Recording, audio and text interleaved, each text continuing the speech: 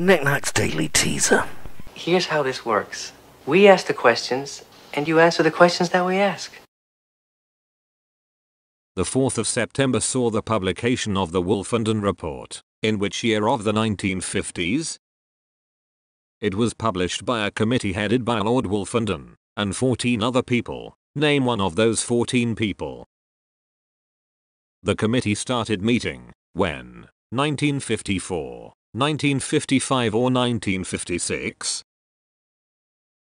The committee looked into homosexuality, and what else? Street prostitution, drug taking or pedophilia? The report recommended decriminalizing homosexual behavior between consenting men, over the age of what? The two groups of people the report covered were given code names, taken from a well-known UK biscuit makers. Which biscuit makers? Name any one of the 3 gay men who gave evidence to the report. Finally, the report's recommendations about homosexuality were put into law. In the Sexual Offences Act of which year?